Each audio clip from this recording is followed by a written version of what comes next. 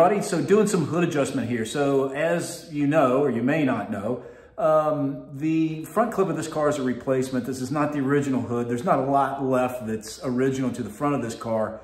So I've been working real hard in trying to get the hood to receive into the hood latch here.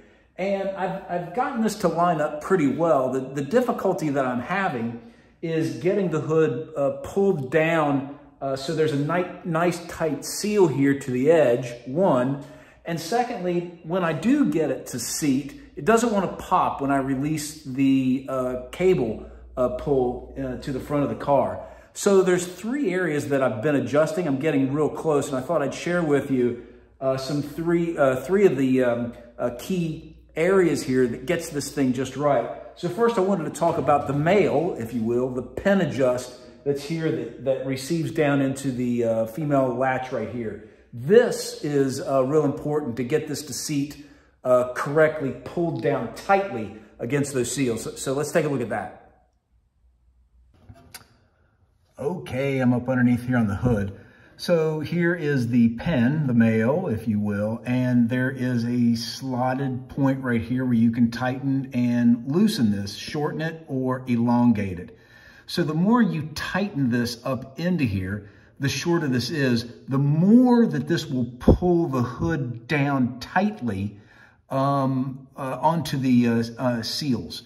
The more it's going to seat tighter, I guess, if you will, to the body of the car. So I've shortened this quite a bit. Before I started to film this, I'm really happy with how far it pulls down. So I don't think that I need to adjust this in or out, meaning shortening it or elongating it. I think I'm good there, and it does hit correctly into the receiver. So I don't think that's my problem, but this is a good point to let you know what this does. It really adjusts how tightly this hood will rest up against the body. All right, so the receiver. So this is probably the most critical part. The male part, the pin that comes in there, that has to be exactly straight. I mean, it will still receive in there, but if it's not perfectly straight, if it's angled a little bit, it's going to catch here on the edge.